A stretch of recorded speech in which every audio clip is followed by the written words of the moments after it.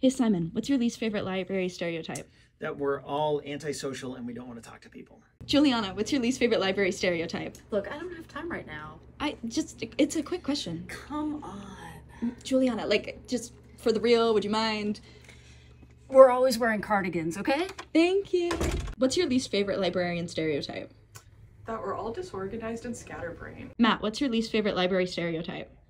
People thinking that we read 24/7? Ellen, what's your least favorite library stereotype? Oh, that we lure people into conversations all the time. I mean, we're librarians. We read all the time. We can read a room. Clark, what's your least favorite librarian stereotype? You know, I'm really interested in this, and I'm so glad that you asked. I have some ideas about how it came about, some theories maybe, and if you just would like to stay here and I can tell you about